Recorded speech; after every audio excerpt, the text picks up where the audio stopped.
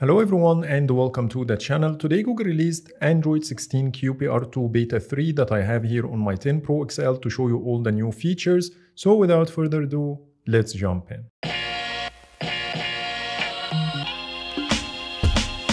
Let's start with the update size and the build number as usual. Here I have pp41.250.916.009.a1 and the update size is 525 megabytes. And now let's take a look at the new features. Let's start with the new changes in the home screen. And for reference here, I have QPR2 Beta 2 on the right. And the first thing you will see here is the bigger icons in the Google search widget with less spacing between the icons as well. The second change, Google added a new plus button next to the app shortcuts. So you can easily with one hand tap on this plus button to add it to the home screen instead of using the drag and drop gesture. But you still have access to the same drag and drop gesture like before, but the new one makes your life a little bit easier. We also got a new shortcut in the app drawer. When you tap and hold on any app, now you have an option to add to home screen from here. So that's it with the home screen. Now let's talk about the notification history, which got a small design tweak. If you take a look here, you will see that each item is now separated in its own container to match the Material 3 expressive design language instead of having all of them in one container like before. Moving to the quick settings, we have multiple tweaks. If you have multiple players active at the same time,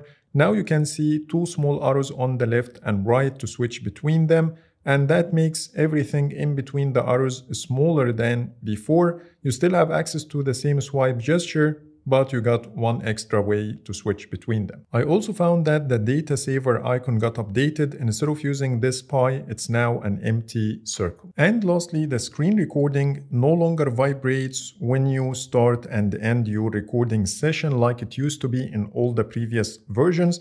Even though I don't have that Do Not Disturb activated, but Beta 3 doesn't vibrate either when I start or when I stop the recording. Before moving any further, let me show you the latest wallpapers added to the Wallpapers by In-Depth Tech Reviews app. As you see, all of them look amazing and they work really well with the live effects feature of Android 16. If you want to download the app, you will find the Google Play Store download link in the description. And now let's get back to Android 16 QPR2 Beta 3. Now it's time to talk about all the new changes under settings, and the first one I spotted is under connected devices. When I go to my Pixel Watch, I see a new battery indicator around the Pixel Watch icon. It has a green color and a battery icon at the top. I'm not sure if it will change its color when the battery is low or not, but I will keep you posted in my future videos. Under sound and vibration and then vibration and haptics, we got these new incremental sliders that gives you a haptic feedback at each stop. We have the same haptic feedback in the previous version,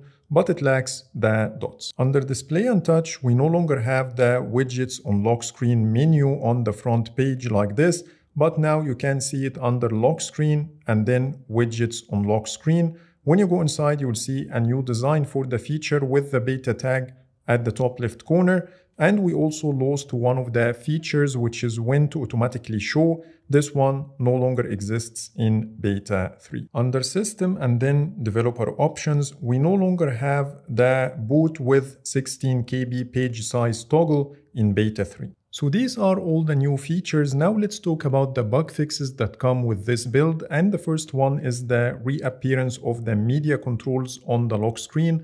I used to have this bug on my phone, but thankfully it's now fixed and I can interact with my media on the lock screen. Plus, Google shared tons of new bug fixes in the release notes, so let's go through them one by one. The first fix is related to the Google Play system updates were failing to install for some users. The home screen shortcuts appeared as blank gray circles. The wallet icon on your lock screen could sometimes appear with incorrect coloring. Battery charged to 100% when adaptive charging is turned on. The swipe up gesture from the bottom occasionally stopped working. Your selected theme might not apply on the first attempt. The 50 megapixel images captured with the ultra-wide or telephoto lens displayed rainbow artifacts. Then we have poor battery life due to excessive CPU usage by the launcher, particularly on foldable devices. Then we have calls could incorrectly route Bluetooth audio. Users in New Zealand couldn't access all 6 GHz Wi-Fi networks. The terminal app would crash if you changed your device's UI font size while it's open. And then we have users couldn't type special characters like, as you see here on the screen, in the GUI terminal. And then we have a fix for the simultaneously swiping lock screen widgets, and the notification shade caused buggy animations and a laggy and unresponsive UI. Then we have a fix for the screen sometimes become unresponsive or froze when unlocking the device, and I did experience this one multiple times, by the way. Then we have the display freezes and the screen noise, and another fix for the unexpected device crashes. But this build is not perfect, and I do have some bugs that are worth mentioning. The first one is the truncated media controls. When I expand the quick settings, I have to scroll slightly like this to see it in full, and I'm not sure if that's related to my display size settings. I usually make it bigger than normal, but previously I never had this problem, and it only started with the QPR builds. The second issue is related to the lock screen clocks. When you go to the wallpaper and the style app and then lock screen and then scroll down to the clock, you will only find the default option, and all the other styles are now gone. Now we are done with the new features, bugs, and bug fixes. Now let's talk about my experience with the performance and the stability of this build while filming the video.